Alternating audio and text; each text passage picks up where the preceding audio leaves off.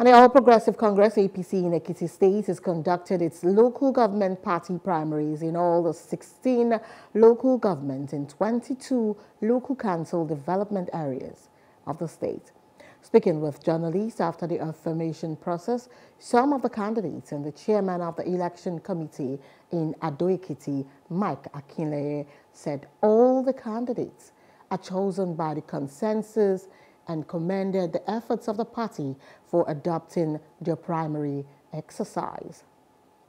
In every primary there must be faction, and they want to misuse this to the price minimum, because in Ekiti, the way we are today is a one-party state. All that political parties have gone to sleep. So, and they want to maintain this tempo, and that is why we've come with this issue of consensus candidate. And everybody has agreed to this.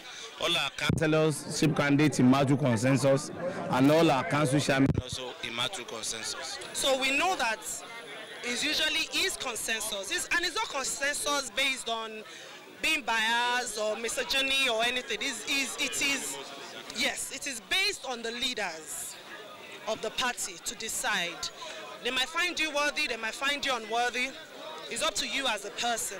So in all of it, just keep doing you and keep working towards the progress of A.P.C. at large. Adopted consensus candidates. So we are only affirmed. We have affirmations what we are doing today to affirm the consensus candidates we have. So you see, no problem, no contest. Hello, hope you enjoyed the news. Please do subscribe to our YouTube channel and don't forget to hit the notification button so you get notified about fresh news updates.